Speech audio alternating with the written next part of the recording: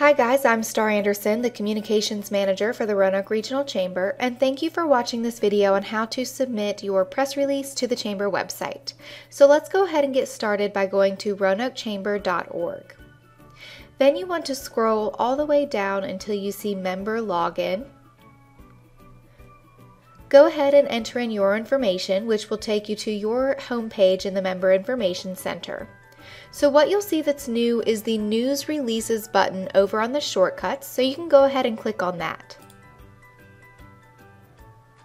So you'll see a few other news releases that have been submitted, but what you want to do is click on Add News Release.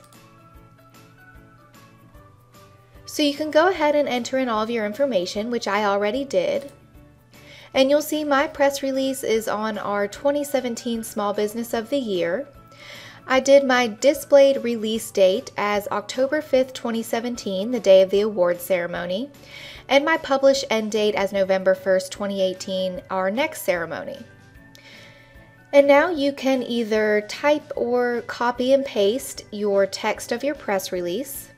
You can also add a short description, your logo, and you could select your categories that you would like for your press release. And then lastly, you'll want to go ahead and enter in your contact information.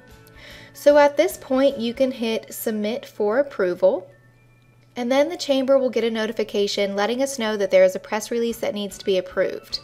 So I went ahead and approved my press release, which you can now find back at roanokechamber.org under the Membership drop-down and then Member News.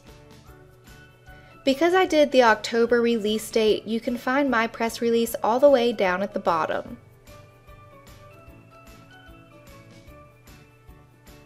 And here it is.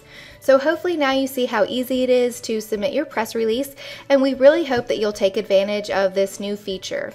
If you have any questions, feel free to reach out to me at any time at communications@roanokechamber.org. Thanks for watching.